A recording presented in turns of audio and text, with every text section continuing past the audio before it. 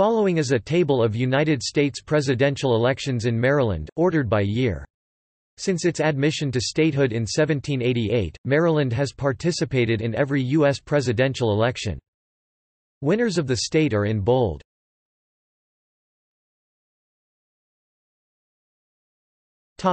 Elections from 1864 to present.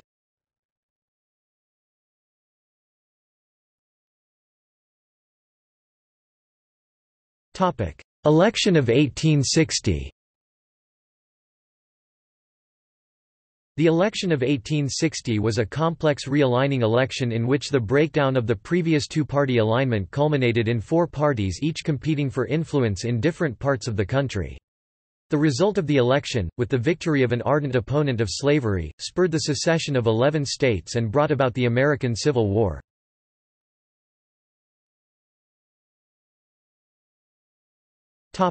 Elections from 1828 to 1856.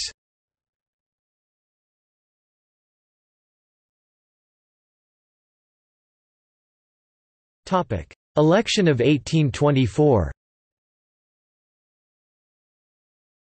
The election of 1824 was a complex realigning election following the collapse of the prevailing Democratic-Republican Party, resulting in four different candidates each claiming to carry the banner of the party, and competing for influence in different parts of the country.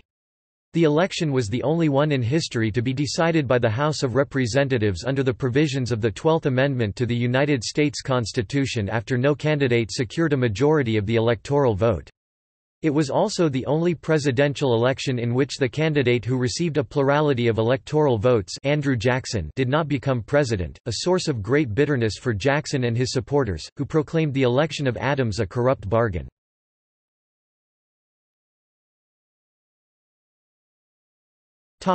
Elections from 1788 to 89 to 1820.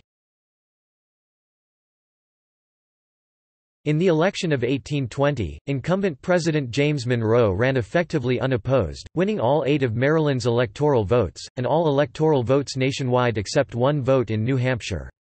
To the extent that a popular vote was held, it was primarily directed to filling the office of vice president.